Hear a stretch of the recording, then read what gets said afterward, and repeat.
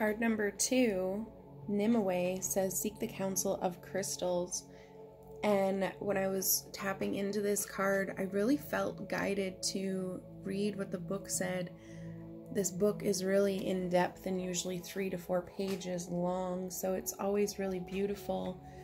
And part of it that I read, I was like, yeah, I feel like this whole message right here is everything that you need to see and understand this weekend, because it's something that's been in a lot of people's fields, especially mine included.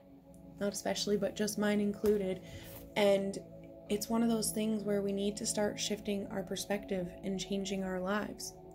So the card says, between my 2 hands lies the power of all that is, the connections between the earth and the stars, the realms through which you can move to bring about your deepest desires and dreams.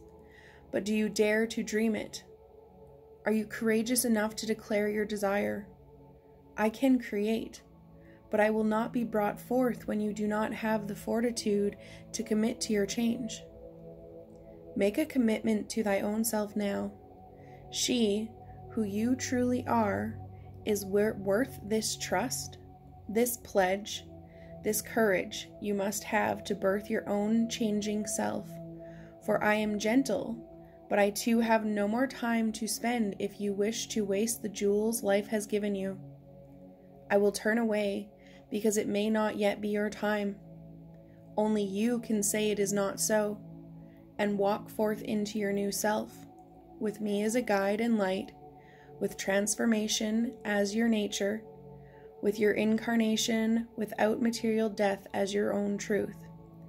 Do this with me, bless thyself, love thyself.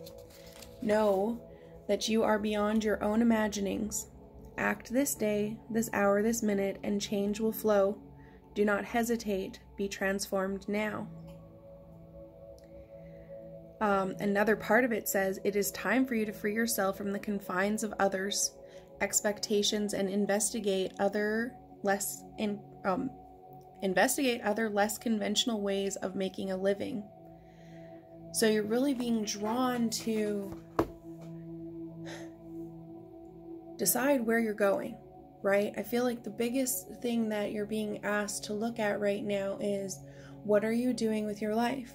And are you fulfilling your passion and your mission and the whole purpose you came here? Or are you just kind of autopiloting through it? The more you procrastinate and kind of pull yourself away from making these changes that you're being asked to make, the more you're repeating those lessons. And there's nothing wrong with repeating your lessons if that is what you choose to do. And many of you have been playing these lessons for a long time, and we're ready to make this change. And so the universe can only give you back that which you put out and decide your worth. February was a whole month of us really reflecting on how we care about ourselves, that true love in self, and what we're doing about that self. Are we still denying self? Or are we actually being courageous and deciding that we're worth more than that which we've perceived before? This weekend is really important to reflect on who you are, where you're going, and what changes need to be made, and what changes you could make today. What's something different you can do to challenge yourself to be that version of self that you're trying to become? Are you supposed to just go on an adventure and go for a little drive somewhere? To go sit in nature? To go find something really cool?